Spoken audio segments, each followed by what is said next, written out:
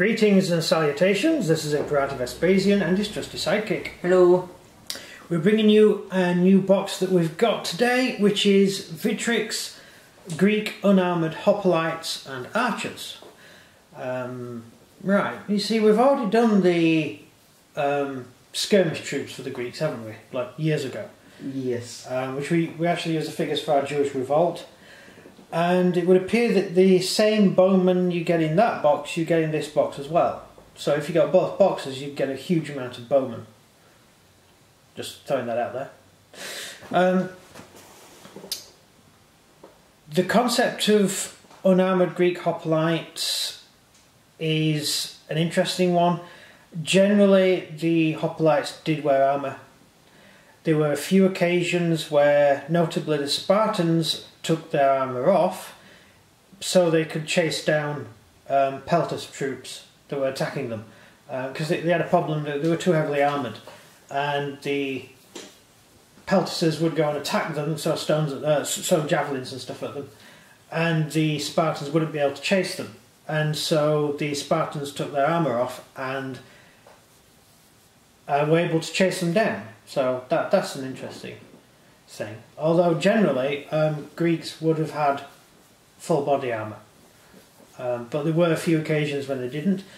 Yeah, no, I'm just throwing that out there. The hair's been cut in this one. Yeah, probably because these aren't supposed to be Spartans. Get in the box. I can't get in the box. Yes. The cardboards should be really easy. I know it's difficult. I have difficulty with doors as well. Alright, I'll get these chaps out. Well, just put it down here and get a good look at them. Right, these are the bowmen. First off,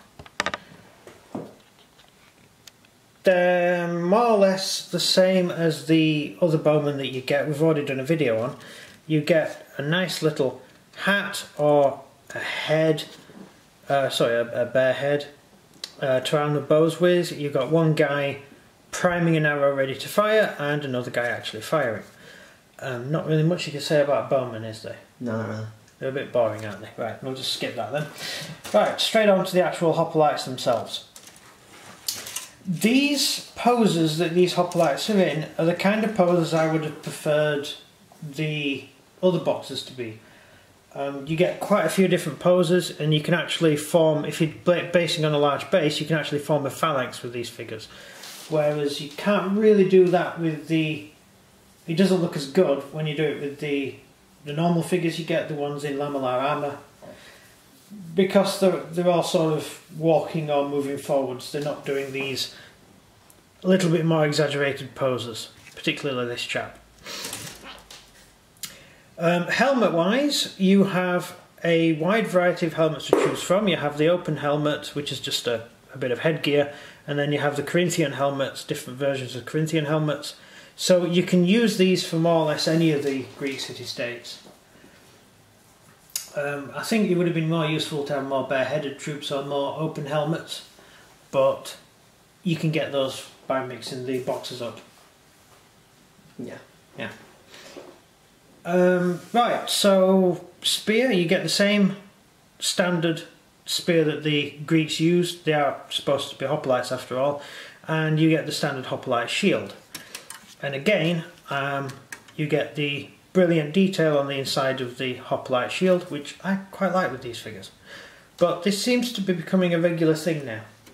There once was a time, I am that old, when the backs of shields used to be just blank, or maybe have a little line on it that you can stick the hand to, and nowadays everything's really detailed on these figures, so that's cool. They're not actually armoured at all. Generally, hoplites, even if they were unarmoured, and if they were not wearing armour, they would have had leg braces, leg greaves, to protect their feet. To protect the lower part of their legs, which is the bit that's showing underneath the shield. I mean, you can stand behind one of these hoplon shields, which are huge, and more or less protect your entire body, but you can't protect your feet, your lower legs. And so they would still have worn some sort of armour on their legs. But hey, I didn't design the box. Some troops are barefooted and some troops are wearing sandals. It's the same with the hoplite box as well. Some are barefoot and some aren't. Until studs were invented for the bottom of sandals, it was much easier to actually fight on foot and not wear sandals, fight barefoot, because it gave you a better grip on the ground. That's an interesting thing. Who invented the studs for sandals for shoes, the grip? A man called studs. That's what I normally do. No, it was the Romans. It was time of Marius. But I think some units did actually wear them before. They do pop up occasionally in archaeological digs. But when the Roman army was standardised, everyone got studs on the bottom of their sandals, which was useful because it enabled you to grip better.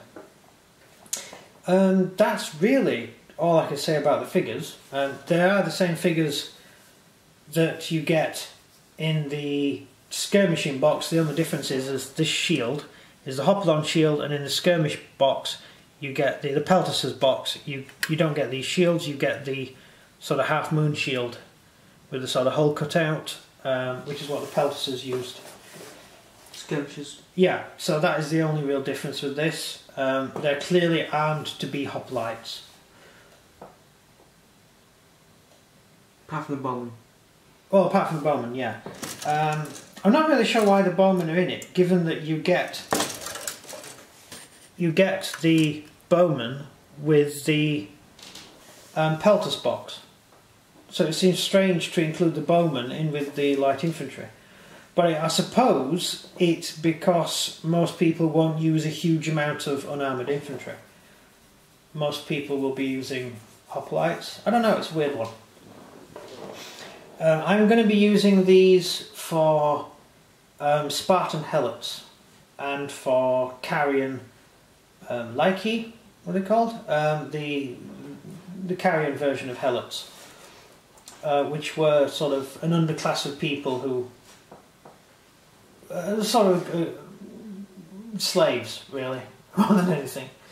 For the Spartans, they were sort of a subclass of people who lived in Sparta, and although they were the only ones allowed to own property, and in Caria, they were the indigenous population before the Carian Greeks arrived and conquered Caria, and they were very much like helots were to the Spartans. So that's what I'm going to be using these for. Anyway, over to you for questions. In what wars did they not use armour? Really, the Peloponnesian War was the only real time that we know the Greeks didn't wear armour. Not the Greeks, the Spartans in particular took their armour off in order to take on the Athenians, because the Athenians had a huge amount of peltasers. Because the Athenians knew they couldn't beat the Spartans in combat, so they instead got a huge amount of soldiers who had no armour and a very small shield, but they threw javelins, they fired bows, they fired slings, and the Spartans found that really hard to cope with because the Spartans were heavy infantry, and that's mainly the bit where that happened. Although I am going to be using them as helots, I think for the most part Sparta was a professional army. I would assume even the helots would have been given half decent armour. Yeah. Remember, the Spartans wanted to win battles. It's remarkably silly to think that, oh well, these people were considered by the Spartans just to be peasants. Well, in peasant armies you armed the peasants because you needed your peasants to fight. And most of the time peasants didn't fight anyway. Most of that's fiction. Because peasants, they're who pay your wages. You've done about this in school, haven't you? Recently? You doing it for your exams? No, you taught about it. No, but you're doing it, the system, the triangle. Oh yeah, the triangle, society triangle. Yeah, the society triangle. And there's beef in England. Yeah, and if you send away the people at the bottom of the triangle to fight, and they get killed... You don't get any workers, so you don't get any money. Yeah, because the lords didn't make money, they taxed people for money. And if you kill the people taxing, then... Pretty good. Yeah. So, I would assume that even the helots would have had, maybe not lamellar, but certainly some form of armour, maybe some scale armour or something like that, which would have protected them. And it would probably have been passed down through generations. You would probably always have bits of armour knocking around your house you wouldn't throw away because it started out quite expensive. And also, given that helots in general would be under the control of a single Spartan family. So the helots who owned the farms and ran the local blacksmiths and did all that stuff would be under one Spartan who owned the land, who was in charge of the land. He was gifted the land by the state. So those would technically be his slaves, and he could call upon those men to go and fight. For Thermopylae, there would have probably been about 2 to 3 times as many helots as they were Spartans. But again, you don't want to get them killed because you need them, because they're the basis of your civilization. It would be silly to do otherwise. Mostly they would be used to fetch and carry, really. They wouldn't really have been doing much fighting, but when you're doing things like fight the Persians, every man who can carry a weapon is basically on the front line, because the Persians are about to wipe you off the face of the planet. They burnt Athens, they would have burnt Sparta, given half the chance if there was anything worth burning. Not that there was. Spartans didn't really go in for building much. But, yeah, so, no, it swings and roundabouts. But the figures are there, you can buy them, you can base them up and do what you want with them, regardless of how historically accurate it is. I think some vases have, pottery, have sort of pictures of troops who may be helots, and they have a metal breastplate just here, which is very archaic. Back in the ye olde days, people used to wear that. But even the Roman citizen infantry wore a small breastplate across the chest as well. They also had leg greaves. So it was still around by Roman times. And this sort of thing dates back to, I'm trying to think, the Assyrians, I think the very early Assyrians actually wore that sort of armour. They just had a bit of metal strapped to the front of their chest to guard against arrows and stuff. So yeah, it's old technology to the Greeks. More questions? Last question. Oh, last question. Go on then. Did they not wear any uniform? The Spartans certainly wore uniform. But the unarmoured hoplites, did they not have any? They would have been. There's no historical evidence to back that the helots were given a uniform per se, or anything that had uniformity to it. Even the Athenians which was the biggest army after the Spartans, didn't have an actual set. Everyone has this helmet like the Romans. Like everyone has this helmet, everyone has this shield. They all had a hoplon, which is the nearest you can get to a uniform. They all had the same length spear, which was an 8-foot spear. And they will all have some form of helmet, but it would really be up to the individual as to how he preferred to fight. If he wanted an open face helmet, he'd wear one. If he wanted an enclosed helmet, like their helmet's more like the Spartan helmet. These are the sort of helmets that the Athenians wore, and the Corinthians and the Thespians, they wore this sort of helmet. Then you've got that's the Corinthian helmet. That would have been worn by the Spartans and by the Athenians. Who else wore it? Actually, didn't the Thespians wear the Corinthian mainly? Not in the film or anything? No, not in the film they don't. No. In the film they're just wearing a bit of leather. And in fact, they're more armoured than the Greeks in the film, than the Athenians. The Athenians in the film just wear a cloak, whereas at least the Thespians turn up armed. But Yeah, this helmet here, that's more the Theban helmet, and then these are Spartan, sort of mid-period Spartan type helmet, which is the sort of upside down bucket helmet, usually with a bit of guard on the sides of the face, and that was used by the Spartans during the Peloponnesian War. It sort of came in fashion for a short amount of time and then went out again. But for some reason the Spartan box only has those helmets. It doesn't give you the choice to change the period. So these Corinthian helmets will be going to my Spartans, and my Spartan helmets will be going to these. So I'll just be swapping the heads, basically. Yeah.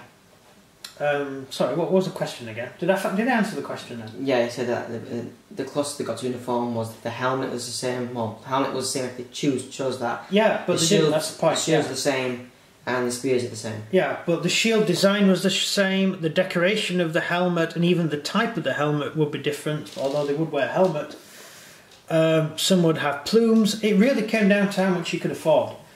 Not so much with the Spartans. The Spartans would just go to their local smith and say, I want a helmet that looks like this, and he'd make it. Whereas the Athenians, if they were really rich, they would have all these feathers and stuff on top of their helmet, the horsehair, and they used to have feathers sticking out if they thought they were important. And they would stomp around looking really impressive with all their really ornate armour and stuff. But they were no different from any other normal hoplite. How much do you want to spend on your armour? Not much, because they're just normal hoplites. Yeah. Not the main. Yeah, they're not professional soldiers. So their armour would just really be to look good. And the shield designs were individual, so you painted anything you wanted on your shield. Some would paint pictures of gods or pictures of animals. I don't know, there's obviously a reason for painting it. Maybe a pig herder drew a pig on his shield. I don't know. Or a chicken. I'd hate to think what a gynecologist would have drawn. There's a chicken there, a boar. Yeah, there's a chicken, yeah. A horse. Oh, that's a unicorn there. Yeah, so they could wear anything. A huge all-seeing eye was quite popular. That was quite interesting. Sort of, I got my eye on you sort of thing. And also, like with the Athenians, they wore anything. They used anything as a shield design. The Spartans began to use the upside down V, the L for Laconia, the Greek L. Carians used sea animals, so crabs and lobsters and squid and fish. Cthulhu. Cthulhu, yeah, they probably drew Cthulhu on their shield, yeah. But it was really up to the individual. As time went on, it became more common, especially after the Spartans got into it, to simply write the letter on your shield of your country. So theoretically the Athenians would have an A written on their shield. But not a lot of them, because the Athenians are remarkably individualistic. And I think one of the reasons the Athenians never actually designed a uniform was because they could never agree on one. They just end up shouting at each other and yeah, they just argue with each other all the time because they wouldn't like this particular shade of blue or whatever. For my own army, I'm actually painting all the Athenians with blue cloth, but all the shields and everything is individual and different. The helmets are all different, but I'm just giving them all blue cloth to wear to make it easier to identify when you're having a big battle. Not historically accurate. The Athenians wore anything they wanted to wear. It was up to them. Spartans all wore red. That's well documented. So all Spartans would be in red. I would assume so would the Helots, although I don't really see the Spartan state issuing cloaks to Helots. And certainly the Helots would have worn their own clothing. But I would assume they would have worn the same colours as the Spartans, probably because that was the dye that was most common in Sparta, which is why they used it. So I would assume they would have lots of spare dye to dye clothing with. I don't know, we don't know because we weren't there. Yeah. We can only guess at a lot of things. But we know how human nature works. And Sparta was a professional army. Thebes had a semi-professional army. So they would have worn. They did wear matching helmets and things like that. The Thebans generally. The Thespians weren't really a sort of standing army, but they did have a very, very strong sort of military cult, if you get what I mean. Yeah. So they would probably have really gone in for expensive gear. And also the Thespians had a tendency to fight to the death. The Corinthians, they were on the border between Athens and Sparta, so I would assume they would have to have had some form of standing army, because you had the two sides were constantly fighting each other. So having a border guard would probably be a useful thing to have. But again, how many men? Probably not that many. There weren't a huge amount of people in Greece at the time. So, yeah. That was your second question. Was that the last question? Yep. Right. I will be having these painted up soon. Keep a lookout for them. We'll be doing some videos. I've already painted a few things up. I've also got some Persians, which you should like when I get round to showing them. And that's really it. So if you enjoyed this video, please do like and subscribe, and comment down below what you think of the Greek unarmoured hoplites. Hooray! Sparta! No. Well, Sparta's a hoplite. Yeah, Spartans are actually trained hoplites. I will pipe, fair comment. And they had armour. Not in the film. Yeah. That means we've been slaughtered. Good point. Yeah. Right, we're off then. Thank you very much for watching. What he said. Goodbye from me. Goodbye from him. Goodbye. Bye.